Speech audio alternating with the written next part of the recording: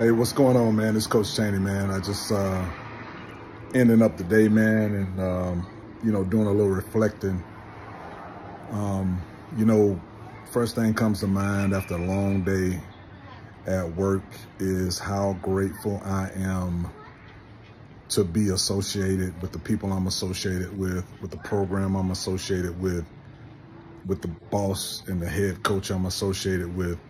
I'm so dang on lucky. So blessed. And when I feel blessed for an opportunity, I feel like I must protect that opportunity's integrity with everything that I have.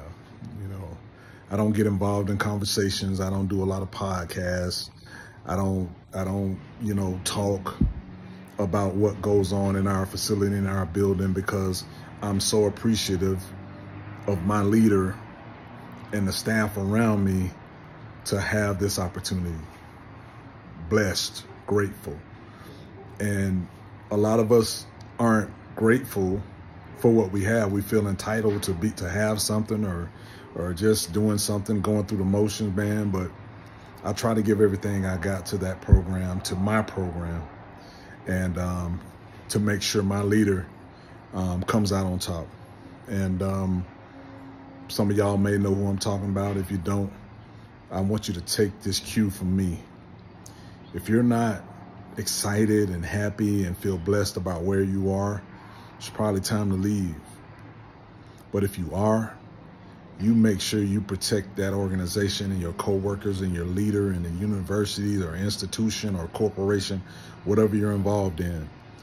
Because, man, it's just for me, it's truly been a great blessing. And I have gratitude. I wake up every morning saying, man, I get to do this. Don't have to, I get to. I'm fortunate enough to.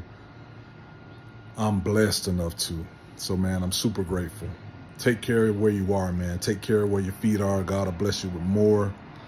But, man, understand when you're winning. Understand when you're winning. Hey, man, if you like the content, please subscribe.